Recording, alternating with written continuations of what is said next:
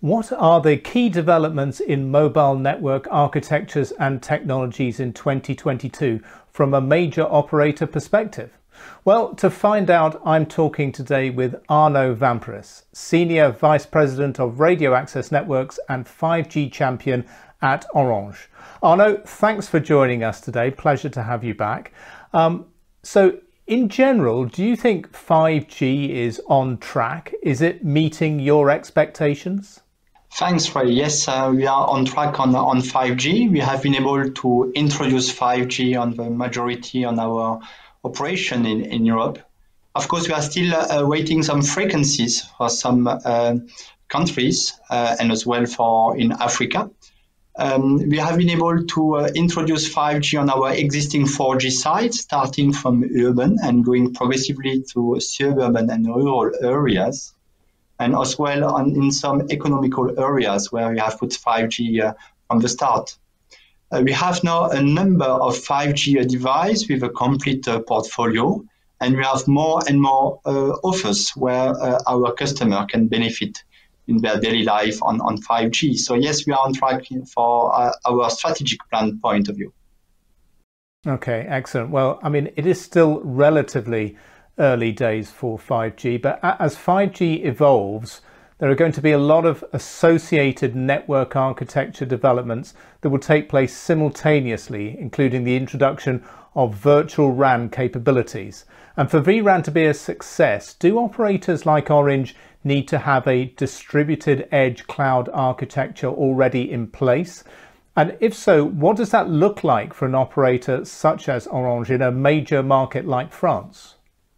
For Cloud RAN, it's quite a long journey. Of course, with a new core, we are distributing the core function on different data center and more on different edge data center. But from the Cloud RAN perspective, we are still under test. Why? Because it's a technology where you have two factors. The first one, you need to rewrite quite a lot of software. So it's a major challenge for our network technology provider. For the centralized unit part, it's quite easy to take the software and to port it. But for the decentralized distributed part, you need to rewrite. And so we need to achieve a certain level of quality for massive MIMO, for cell edge coverage, and we are still not there. So we continue different tests with different technology provider, and at the same time we investigate a different new infrastructure with accelerator, with hardware accelerator, to be able to continue to give to our customer the best of the technology. We have been the number one quality player on 4G. We are now number one quality in 5G, for example, in market like Spain or France. And we want, of course, Cloud RAN to contribute there to have a better quality when we will introduce it. The second aspect is topology. In Europe, you don't have the same topology that in other markets like in America, in Asia. So you need quite a number of change of topology on your mobile network to be able to centralize the baseband unit, so the place where you have all the signal transform, and there it's quite a major evolution for us in terms of fiber topology. Of course, we have some advantage there because we are a number one fiber player in Europe. So we have a number of fiber available for that, but we need to change step by step the topology that are different for urban areas, for suburban or for rural areas. So some potential introduction on Cloud RAN could be more on indoor coverage, on some special project in the start, and then move progressively inside our network when the technology will be stable during the decade.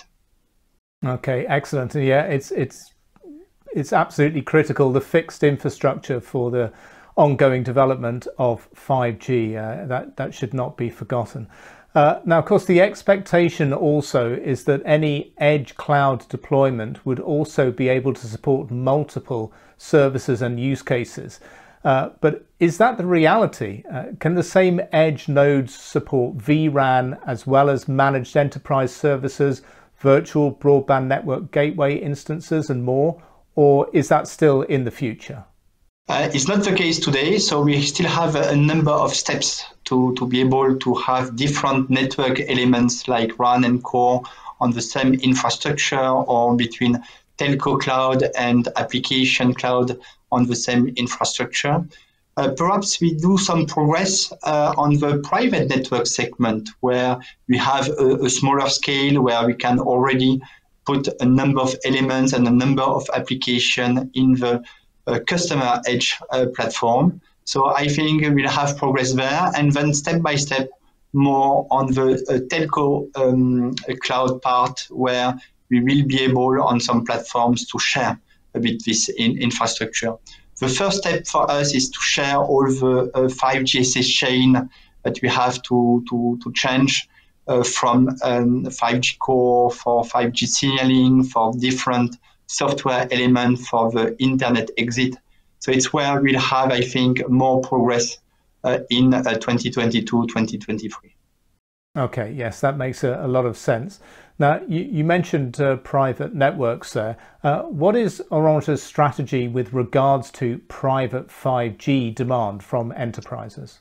It's quite a mature market now. We have a full portfolio inside our Orange Business Services unit, where we are able today to address different needs, different private needs, either on the public network and now on private networks, and we have a number of deals under deployment, but as well, and it's the spirit of the 5G SS step, to mix a bit between the private and the public operator to be able to leverage on the public network investment to just add what is needed to exit the traffic on business sites, on industrial sites. So I think we are mature on the public one, on the private one, and we start to be mature on this hybrid approach that could perhaps give flexibility to our customer, but as well leverage on the investment, because if not, it's still a bit costly to deploy private networks, except on some big industrial sites. Yes, that seems to be the starting point for many of these private network deployments. It's going to be interesting to see how that develops, and I'm sure we'll hear a lot about that during MWC this year. Now, what role, if any, will public cloud platforms play in Orange's radio access network future? It's a good question, because for the telco cloud we have some specificities in terms of resiliency, in terms of availability, and in terms of cyber security. So for us, we are testing different cloud platform. We have as well experimental network that is fully automatized with 5GSA, that is called PKO, our experimental network program, where we test a number of infrastructure, and as well if we are able for Europe to design a good telco cloud infrastructure that can be secure, resilient, and can import the different function. At the same time, as I explained, for RAN, we have some hardware acceleration capability that we need to add, and there are still a lot of chipset compute systems that are under development right now, and that should reach some maturity inside 2022, 2023. Okay, excellent. Now, you mentioned the experimental network there, and in addition to that, Orange unveiled its Open RAN Integration Center in Paris in November 2021. Are there any insights or developments you can share from the ongoing work at that facility? We have a good track on Open RAN on 3 subjects. The first one, we want to have a better solution, for example, for sharing networks for indoor and rural. But by the way, there are some specifications that are under finalization in the O-RAN Alliance for that in 2022. We want as well, and it's normal to have the best Cloud RAN perspective and to have the best technologies there. And the last pillar for us, it's around the automation, the zero touch, where we have quite a number of parameters with the 5G massive MIMO.